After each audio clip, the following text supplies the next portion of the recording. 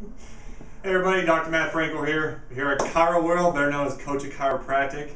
And today we're going to talk about a little bit of exercise. They always say, you got to take 10,000 steps a day. You got to take 10,000 steps. Well, first of all, how many steps do you take? How do you measure that?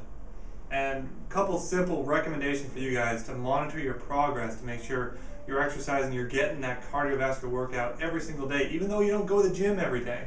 So get a pedometer, measure it, track it, see how many steps you do take and how many steps you don't take. You might think you might take 12,000 steps a day, but you only take 6, 7.